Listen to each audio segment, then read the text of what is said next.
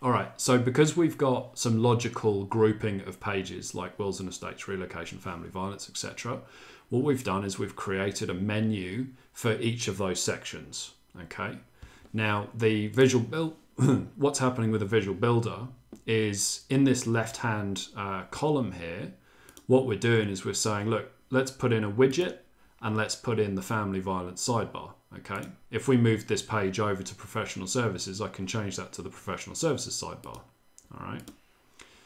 So that sidebar is set up for each of the section, and every page in this section is using that particular sidebar.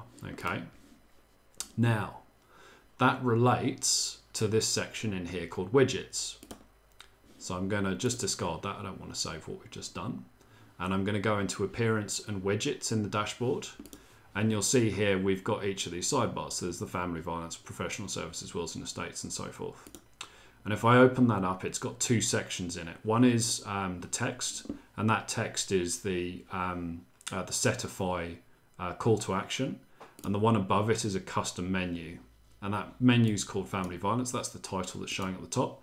And then we've got a sidebar, okay, which is a menu. Now follow me through here.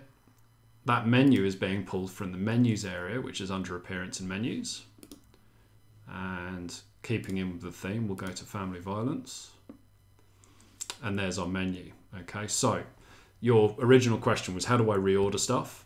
So if you come into menus and you go, I'm going to move sole occupancy up 1, and I click save.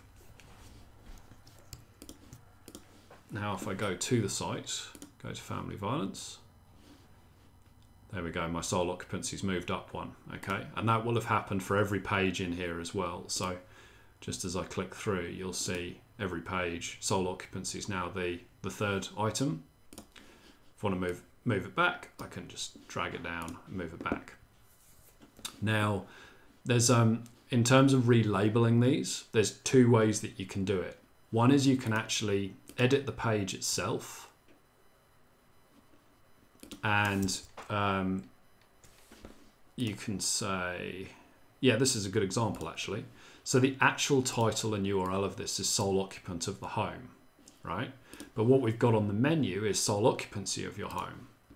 So you can change the label that appears in the menu to be different to the actual title of the page. And you can see here the original is sole occupant of the home.